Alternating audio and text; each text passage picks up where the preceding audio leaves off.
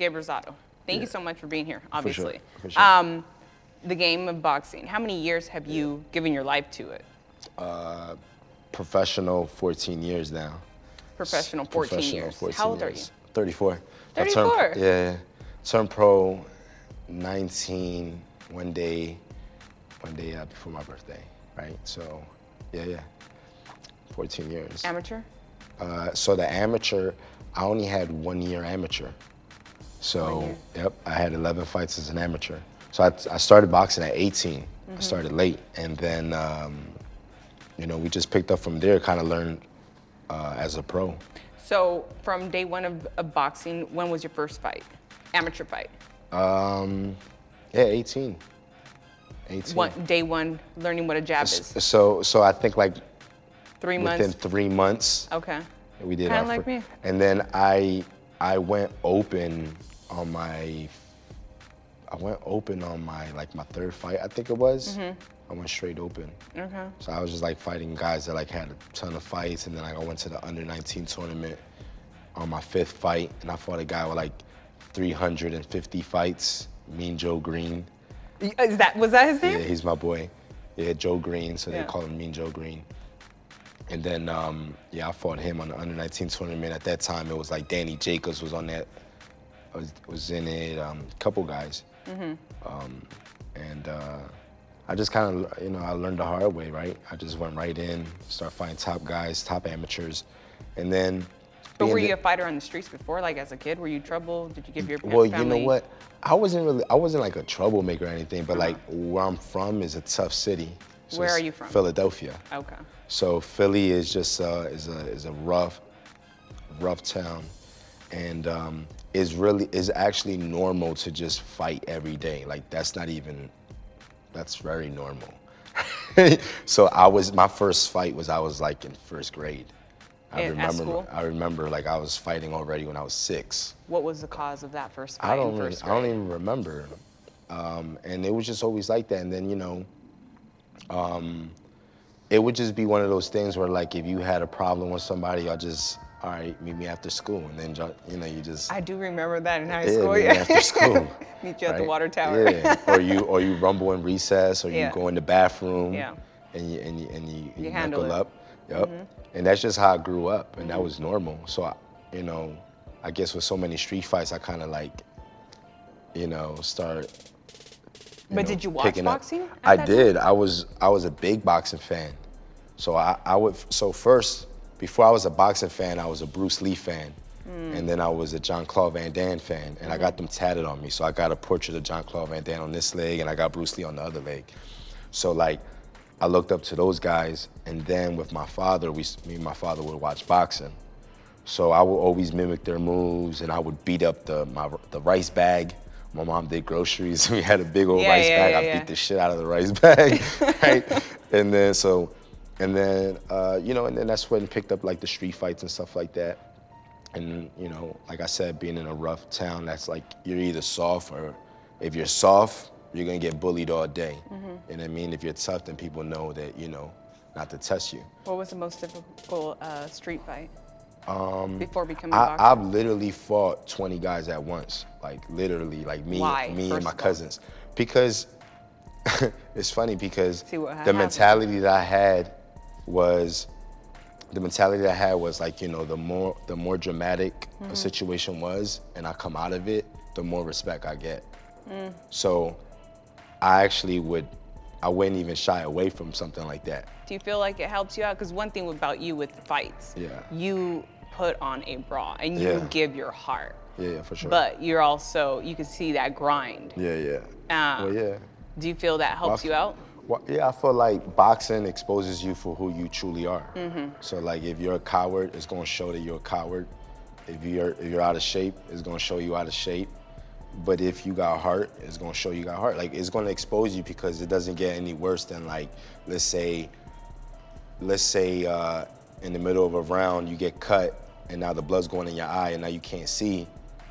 Your true character is gonna show. Like, all right, am I gonna cop out or am I gonna keep going? What keeps you going now? Like after so many years, and truly, for me, I've had 4 losses. Yeah. After your, you know, whatever number of losses that you've had? What continues to push you through and not give a crap what other people say? And what else do you have to prove to yourself? I think what keeps me going now is because I've always faced adversity in my career. So like being that I didn't have a big amateur background, I came into the pros pretty much just like going against the wolves, right? Because I wasn't, you know, an Olympian or anything, and I didn't have a manager or a promoter or anybody that was paying my bills, where I had to work graveyard shifts and train for fights at the same time. So your professional fights as well? Yeah, my professional fights. So how long were you going? The first 8 years of my career, Really? I always had a job. So I had a 9 to 5, like graveyard shift, or digging ditches and all types of crazy jobs. Where out back home? Huh? Back home? Yeah, back in Philly. So going through that grind, and as I was going through that grind, I had suffered 5 defeats because I was fighting guys like Angulo, I was fighting guys like Fernando Guerrero. They weren't looking after me. Correct. So, and you weren't backing down. Yeah, and I was just taking these fights. Yeah. So being that I had 5 losses at the time, and then, you know, I'm working a job and stuff like that, I still knew that I would make it on the big stage.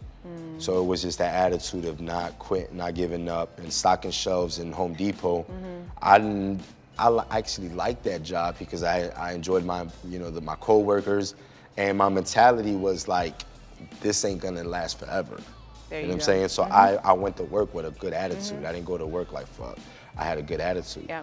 So being that I was able to then, that year of like 2012, I was able to knock out Soto Carraz. I was able to knock out Sagun Pao. Then I knocked out Charles Whitaker, and I ranked #1 at 154.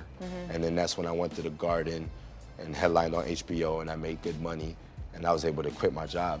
So I guess me going through that type of adversity where I couldn't do the flag game, like, you know what, I tried it, caught a couple L's, this ain't working, whatever. I didn't have that attitude. And I think now, what I look at is, all right, now I have the experience. Now I have the knowledge. I still have the skill. I'm still healthy. Now I have tools that I could use that will help me in these big fights moving forward. So for you, boxing or in life, what's next? I'm just looking forward to like what I got to offer, especially being with Freddie Roach now. And you know, what's the biggest change with him? Freddie Roach is he's just so professional, straight to the point. It's just all boxing. I don't even think Freddie owns a phone. He's just like locked in, right?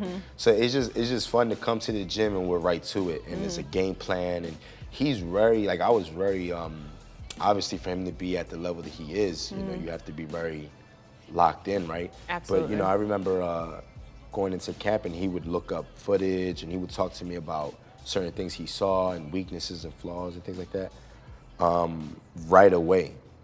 So I thought it was sharp, man. It was a different vibe, and it was just a camp where it just flowed really good.